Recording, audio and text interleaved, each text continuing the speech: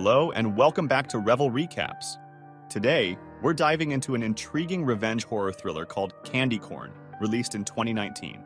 Get ready to settle in and join us for this recap. As the movie opens, we're introduced to four friends at a restaurant.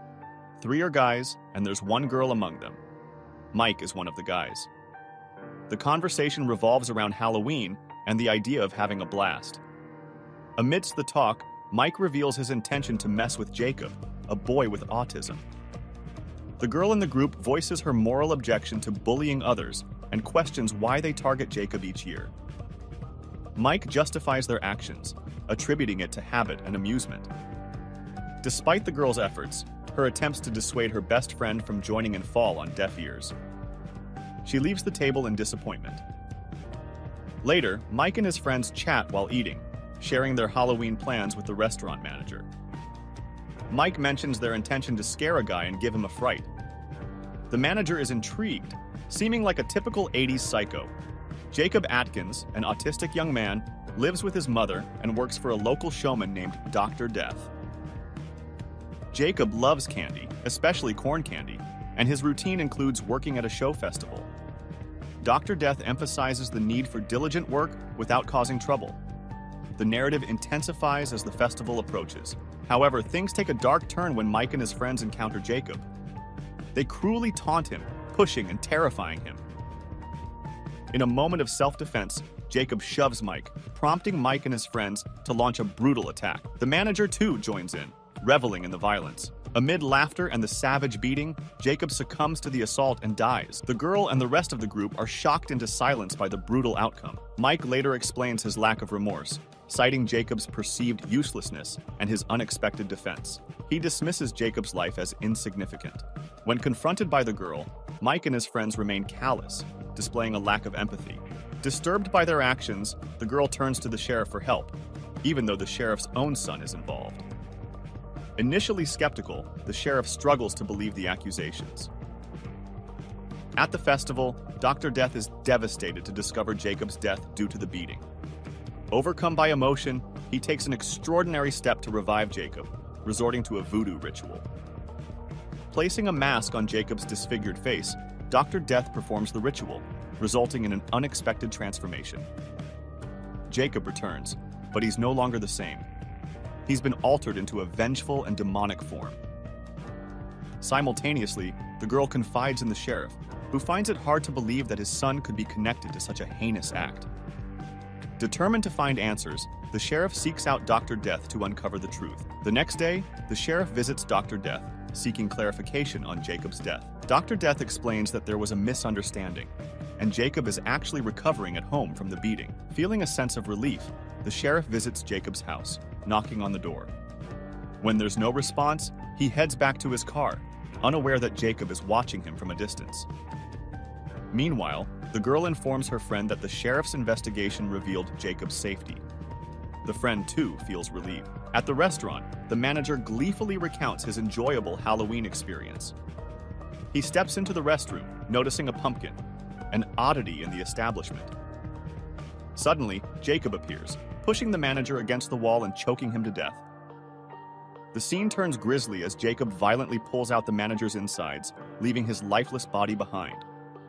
Later, as the sheriff arrives to investigate, he's confronted by a sea of corn candies scattered about, prompting him to wonder who could be behind this eerie display.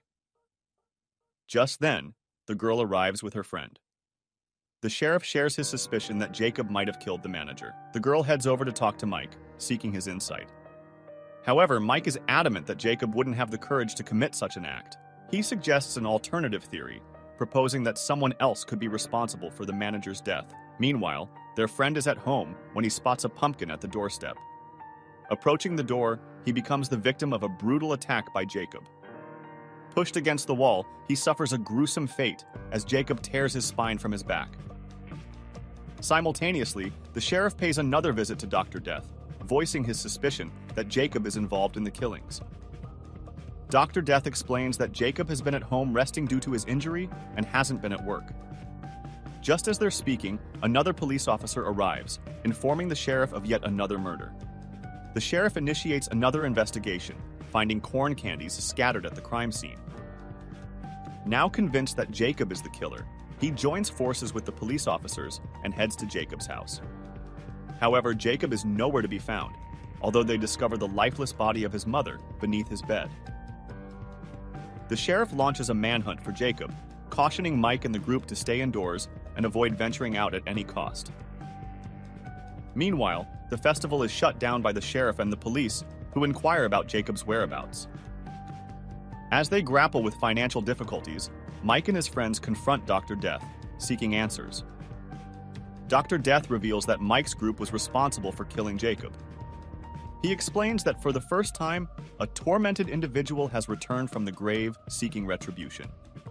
He describes how he brought Jacob back to life through a ritual. He questions whether it's wrong for bullies to face consequences. The staff members, who have experienced similar torment, nod in agreement with Dr. Death's perspective. In a cinema, the girl and her boyfriend watch a movie, their minds filled with uncertainty about the ongoing events. Suddenly, as she leaves for popcorn, the girl stumbles upon her boyfriend's lifeless body. Soon after, Jacob appears, showing no mercy as he takes her life. Really? The girl? What the girl do, bro? Not long after, the sheriff arrives at the scene, fatigued from the ongoing investigations. With 4 murders in a row, he's joined by 2 investigating officers. Well, 4 murders in the row, 2 cops investigating. I guess this movie didn't have the best budget. The sheriff contacts his son, urging him to hide from Jacob's impending threat. Fueled by anger, Mike rushes to the festival grounds, questioning the staff about Jacob's whereabouts and the unfolding chaos.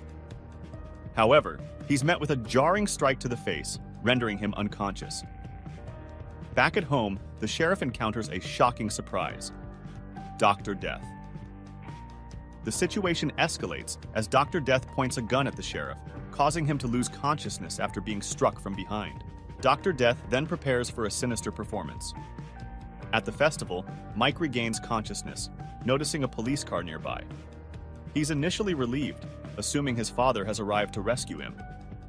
However, the sight that meets his eyes shatters his relief as he discovers his father's lifeless body, his head brutally disfigured by Dr. Death. And now, Jacob makes his grand entrance. He attacks Mike with a fierce determination, tearing apart his hands and delivering a gruesome demise by extracting his teeth one by one. Months later, the festival relocates, and we witness Dr. Death presenting a necklace to a pleading girl. Unbeknownst to her, the necklace is crafted from Mike's extracted teeth. The end, huh? Horror movie. Thanks for watching. We wish you a wonderful day, without any Jacobs near you, or that creepy managers. Hey YouTube, this is a horror movie, so don't get upset. Huh?